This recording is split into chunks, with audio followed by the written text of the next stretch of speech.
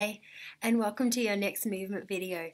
So I've been asked a lot recently about the toe separators, which one of my students kindly made because I couldn't find the foam ones in New Zealand, which I'd had in the UK.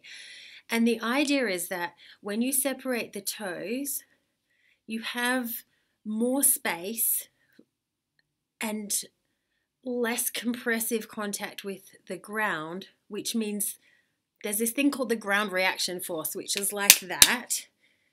That's going to be absorbed into your feet and less likely to go up through the knees and the hips and the lower back and the neck.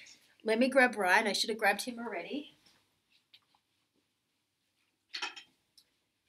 Please excuse that his jaw is off. Anyway, you can only see the pelvis on the video. So look at all of these bones here. There's 33 joints in the foot. And heaps of bones. So we want all of those to move. If your foot is in a shoe that is squashing your toes, they can't move. It acts like one or two joints rather than lots of pivots. So when you put these between the toes and you wrap them around, you're spreading the feet.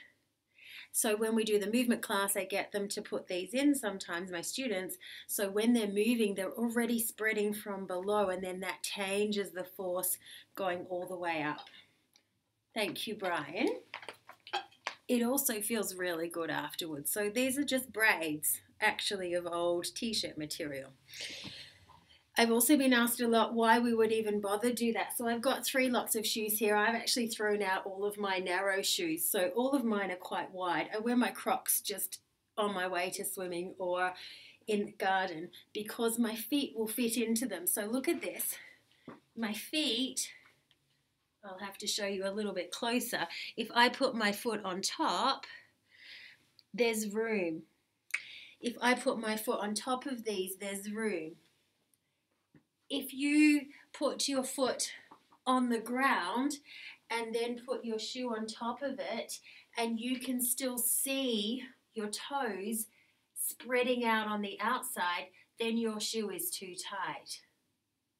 So you can also get a piece of paper and draw around your foot, then put your shoe on top with your toes spread. Very interesting exercise. And the other thing to think about, what flexibility do you have in your shoe? So if your shoe can only do that there, that's the only part that can move in your foot. My Crocs bend more, but my Vibrams, these are my fancy Mungify City Vibrams, I can roll them up completely, which means my whole foot is flexible and can bend. You'd be surprised, and these are quite bendy, but how little your shoes can bend. So when we've been doing the spirals recently in class, we've been talking about spiraling the inner thigh inwards and the shins coming together. What that does is activate the fascia, the covering of the muscles, like the skin of the sausage. It activates the fascia to pull the tension up out of the feet, pull the tension up, up, up, up, up. So when you walk, you have less force through the whole body. I hope that helps. Go grab your shoes, do some drawing, get the crayons out, do some drawing like you did when you were a kid, and check out how much room you're really giving your feet on a day-to-day basis. Let me know. Bye.